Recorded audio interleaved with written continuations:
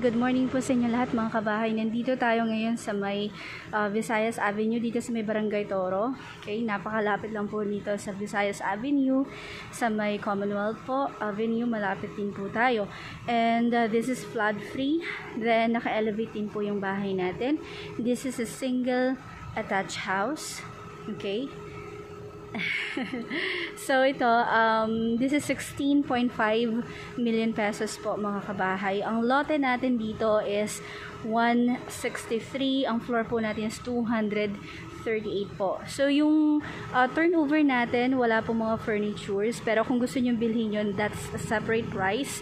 Mamaya makikita nyo yun. So ito po, nakapark po kami dyan para makita nyo lang din kung ilang kotse po yung kasya dito. So dito, 2 kotse po ang kasya, maluwag pa po, or meron pa tayong daanan papunta dun sa ating main door. Okay? So let's explore the project po mga kabahay. Tara! Now, so pasok tayo dito.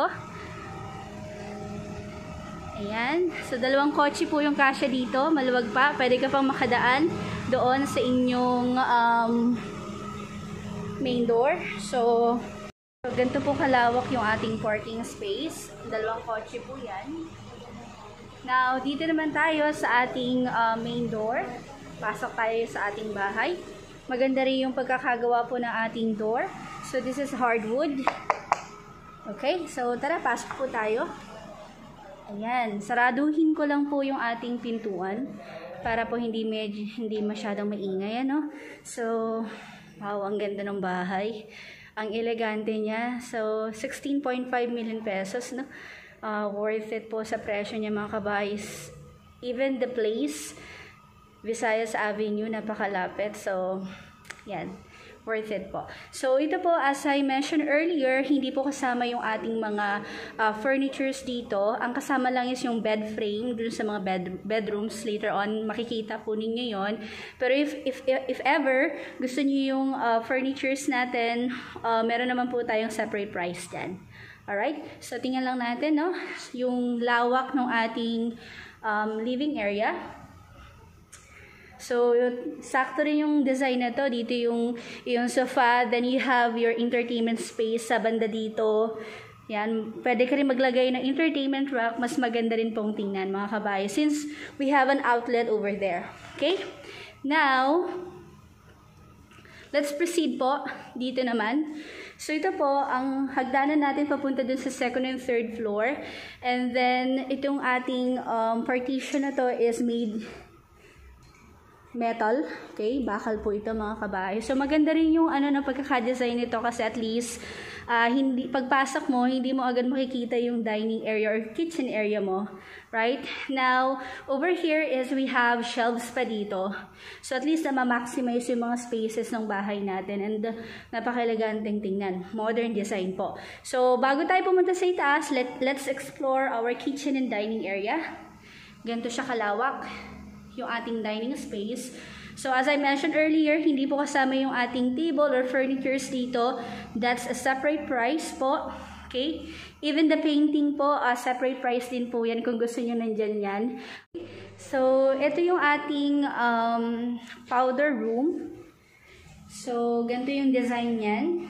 Okay? Then, you have mirror over here.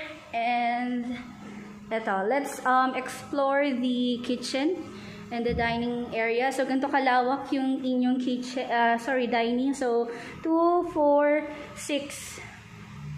Tama ba? 6 seaters po.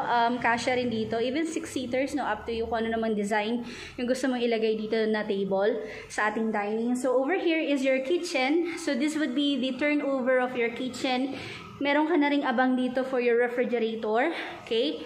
And then, you have the stove. Meron ka na rin ditong burner, so 4 burners o induction. Mayroon tayong induction na rin. And then, if ever gusto mo rin maglagay ng range hood, of course, pwede naman din po yan. Let's check if meron siyang abang. So, pwede naman lagyan ng abang po if ever, no? Yung sa ating range hood or yung exhaust papunta sa labas. Okay, and let's check our cabinets. Since you have a lower and you have upper cabinets na rin po dito mga kabahay. Yan. And then let's check the sink. Ooh. Maganda rin yung sink na ginamit, no? Tingnan natin kung may tubig. Wow. So, malakas yung tubig dito sa ating unit. Nice. Okay. Now, let's proceed po dito naman sa part na to. So, you have your service area. Okay. Dito yung laundry area mo, service area mo. You can, pwede ka mag-construct dito ng dirty kitchen or everyday kitchen, tapos your laundry area po, or even, actually, kasi wala po tayong maids quarter dito, no? So, sa part na to, pwede ka rin maglagay, right? Kasi mahaba naman at malaki-laki naman yung space mo dito sa service area. Okay? Now, let's proceed sa itaas so we can check yung ating mga rooms. Okay po? Tara! Let's go up.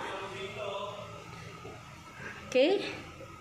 So, ganito yung ating itsura ng hagdanan. Papunta dun sa ating second floor. And dito po, ilan ang rooms dito? So, we have 1, 2, 3. 3 rooms po sa second floor. Then, you have your common toilet and bath. It has a shower enclosure na rin po. Ayan. Then, first, bago tayo sa master bedroom, let's check our first and second room. Ito yung mga sinasabi po natin na kasama na dun sa presyo. Our bed frame. Yan.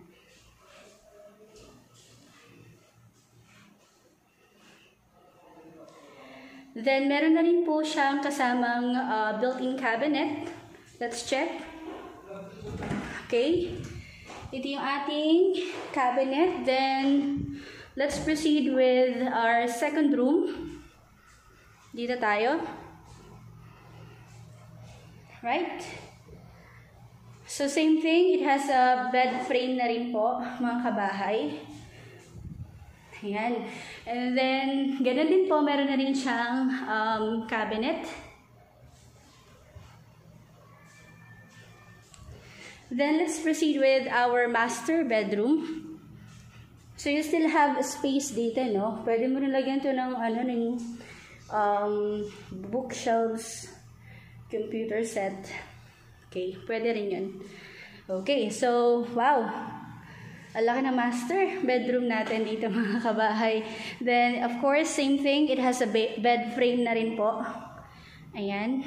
Then, meron ka rin ditong, pwede mong gawin itong entertainment rack. Tapos, naka-wall mount na lang yung inyong television. Pwede rin po. Okay? Yan. Then, of course, our master bedroom, meron po siyang sariling toilet and bath. Let's explore. So, dalawa yung kanyang sink. Kalimitan naman na nakikita natin mga projects today, dalawa yung sink. So, parang kay husband and wife. Ganun yun. Okay? And we have this shower. So, meron na rin siyang shower enclosure, mga kabahay. Ayan. Nice. Then, eto po. Sa master bedroom, kalimitan po sa mga bahay natin, meron silang balcony. And ang laki ng balcony nito. Nice. Okay. Lawak.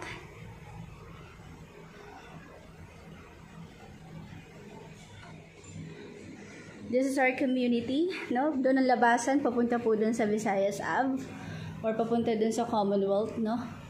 Yan. So, after this, meron pa tayong third floor. Explore natin kung anong meron doon, mga kabahay. Sarado lang natin yung ating balcony, yung master bedroom. Okay, let's proceed sa taas. Okay, let's go. Now, ang ganda nung nung drop light to. Okay, let's proceed po. Ito. So, dito po, we still have a few rooms, mga kabahay. So, we have 1, 2, and we have this.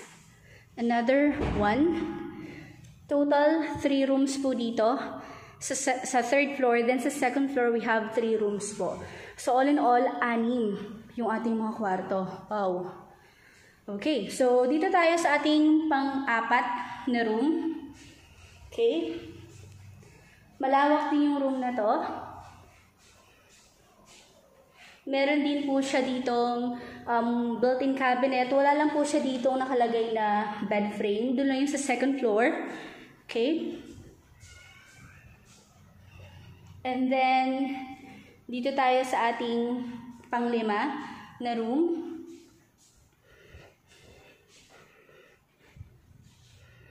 Alright. Ganun din siya. Mas malawak yung rooms dito compared dun sa ating first and second room dun sa second floor. Mas malalaki dito mga kabahay. Then, ito naman yung ating built-in cabinet. And, of course, we have common toilet and bath dito. Ayan. Okay. Alright. Now, dito tayo sa pinaka-last. These are sixth room. Actually, ito, pwedeng another room or studio room. Diba? Or office area mo, pwede rin natin. Then, ang common toilet and bath natin is dun sa part na yun. Ayan po. Yun. So, yun po mga kabahay. If you have more questions po dito sa project na to, and kung gusto niyo pong ma-view to at least 1 or 2 days ahead po, para mapa-open natin, ma-schedule po natin yung pag-view dito. And, yun po, huwag niyong kalimutan mag-subscribe po sa channel namin, Mag-asawa ni Mr. Hi guys. Maraming salamat po.